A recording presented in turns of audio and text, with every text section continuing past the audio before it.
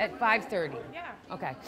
Not till 5:30. It took more than balloons, cakes, and presents to plan this 12th birthday party. Happy birthday. Amelia Knapp's day took a lot more sneaking and whispering, but she doesn't know about that yet. Can we go eat? I'm hungry. Let's go get some food. She does expect a handful of animal-related gifts to flood into her dad's garage during her party. A dog photo frame. It's usually a recurring birthday theme with her. Just always liked them. I've always been around animals, but I'm not allowed to have a dog, so. Hello, puppies. She's especially fond of her friend's dog Pippin, who was adopted from St. John in the U.S. Virgin Islands, where two Category 5 hurricanes, Irma and Maria, wiped through buildings, took out power, and destroyed lives.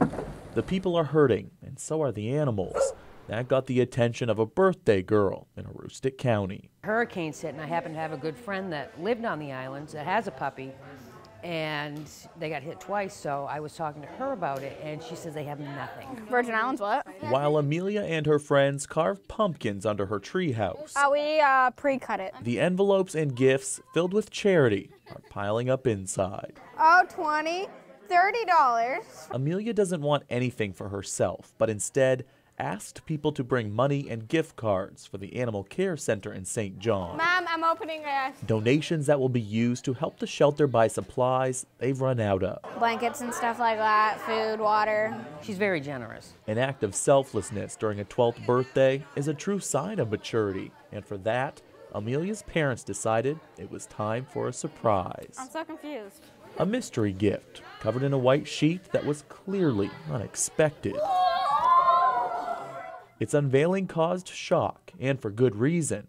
What was underneath was just about as cute as a yellow lab could possibly be.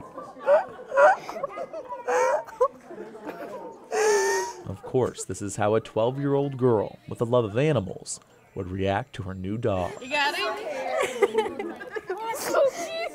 I thought there would be tears, but not.